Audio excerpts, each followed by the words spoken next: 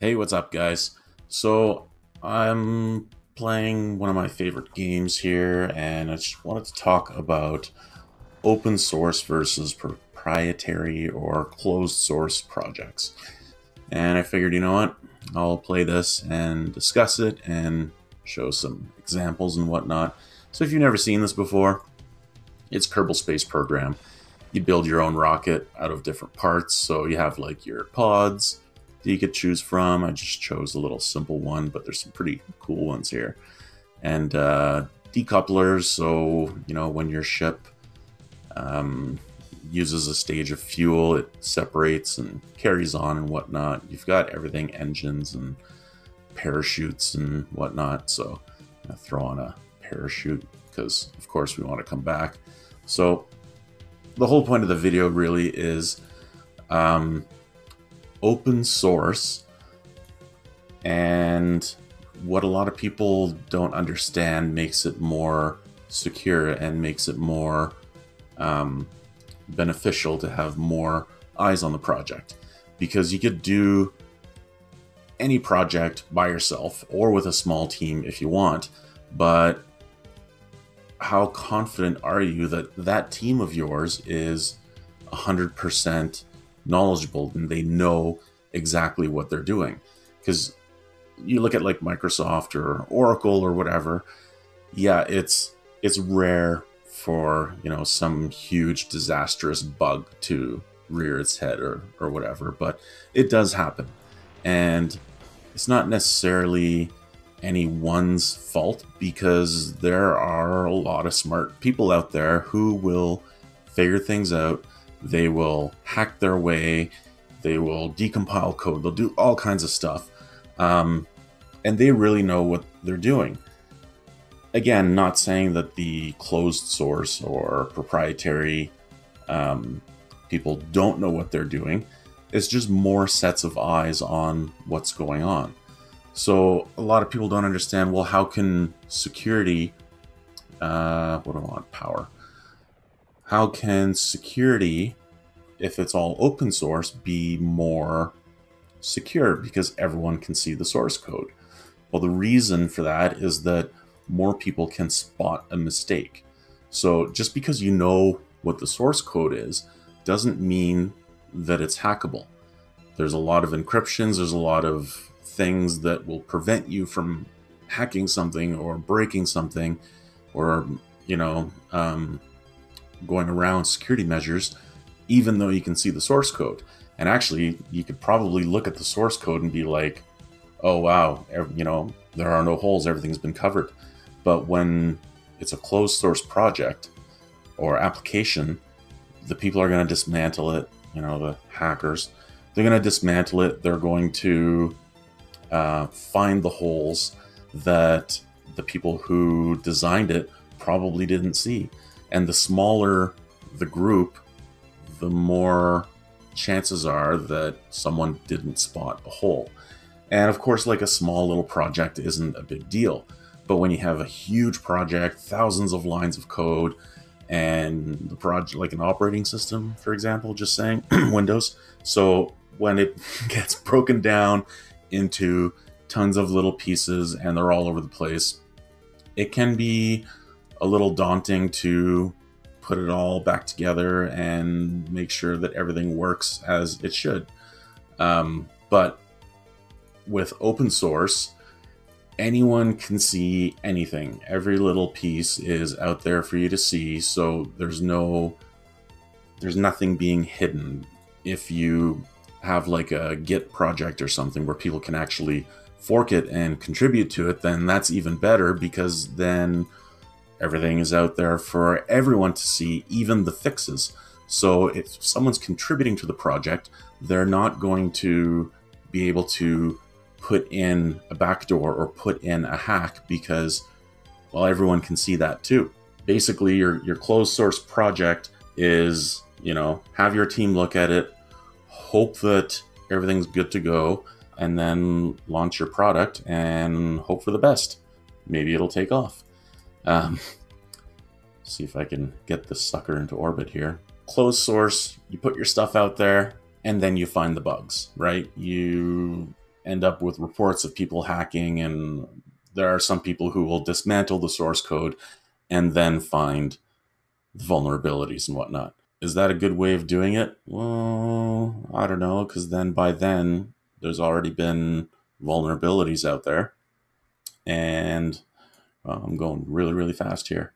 There's already vulnerabilities out there in the open, and people's systems have already been compromised, and most importantly, people's data. Open source has all kinds of benefits. One, it's free most of the time. What is the thing? Free as in freedom, not free beer. Something like that. The cool thing is that you have all the nerds of the world, nerds and geeks of the world. Yes, I'm talking to all you programmers out there who not going to say, not going to say anything about anybody in particular, but you're really good at programming, you're really good at computers. Maybe you couldn't afford to get the education, right? Maybe you couldn't afford to go work at Google or Microsoft because you just couldn't get the qualifications required. That doesn't mean you don't know what you're doing. I mean, you have little kids out there in the world who are hacking all kinds of things and coming out with all these awesome programs and encryption stuff or whatever.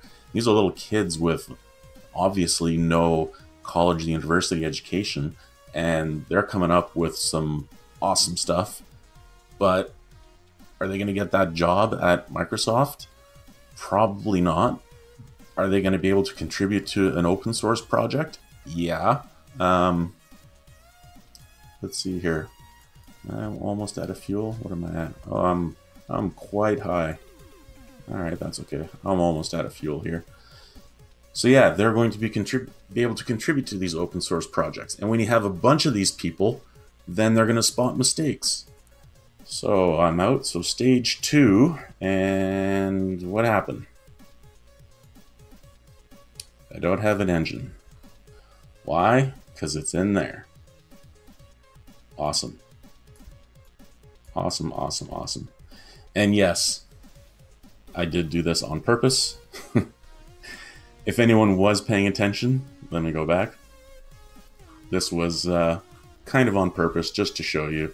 If anybody does play this, they were probably screaming at their screen saying, no, I put the decoupler in between the fuel tank and the engine when I put it back together.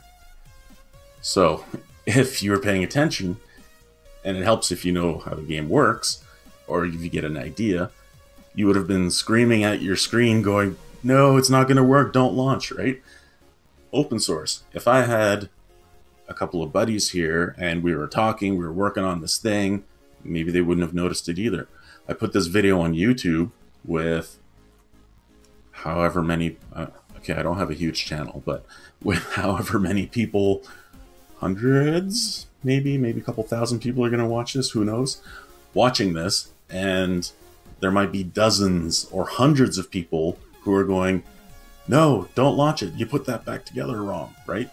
Open source.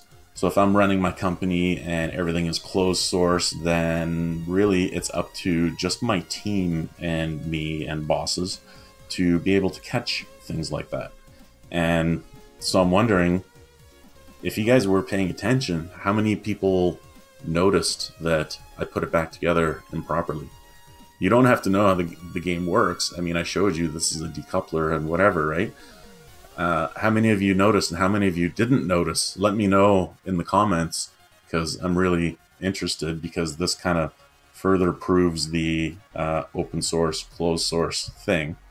And now I'm not going to wait till I get all the way up to orbit, but now you can see that I have my other engine and I'm going to flip out anyway, so it doesn't really matter. So let's just call it a day and abandon ship.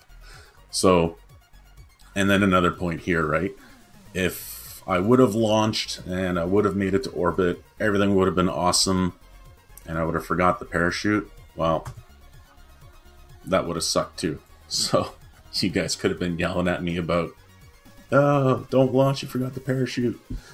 Anyways, this is a Kerbal Space Program. I love this game. I have thousands of hours in it. I haven't played it in a while, but anyways, I was loading it up and I was like, you know what? I'm going to use this as a little example of open source, closed source stuff. And there you have it. So security-wise, features-wise, fixes wise and bugs and all that, open source is definitely huge advantage over proprietary and closed source stuff. And I'm hoping that more and more things become open source. But that's my take on open source anyways. I thought I'd give this as a cool little example. And now we're landing safely in the water and everybody's happy. Yay! Open source is awesome. There we go. If you guys haven't played this, play it. It's pretty awesome. Alright, well, that was it. Little example without droning on too much about a million billion reasons why open source is better. I thought this would be a cool way to show you why it's better. And again, let me know in the description if you spotted that I did it wrong or not. Thanks so much for watching, guys. Don't forget to like and share and subscribe. And I'd like to thank my Patreon patrons, Carlos, Arknos, Carl, George, Matt, Kit, Says, and Reagan. Thank you guys so much for contributing. And head on over to patreon.com/dorian./. Thanks for watching, guys. Until next time, bash on.